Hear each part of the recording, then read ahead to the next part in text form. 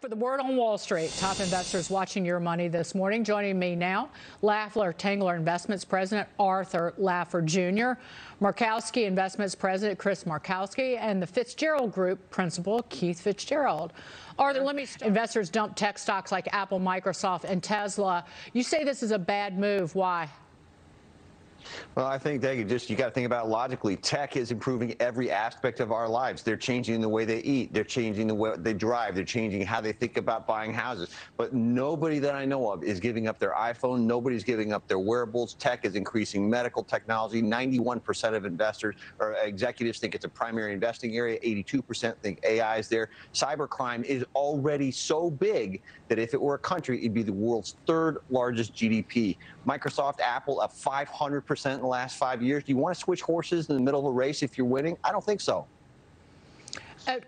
Keith, you're shaking your head. The Fed is so far out to lunch, they're an insult to the cafeteria, Dagan. I will leave it at that, Keith, because I can't top it. Keith Fitz-Gerald, Chris Markowski, and Arthur Laffer Jr. Great to see you, gentlemen. Thank you.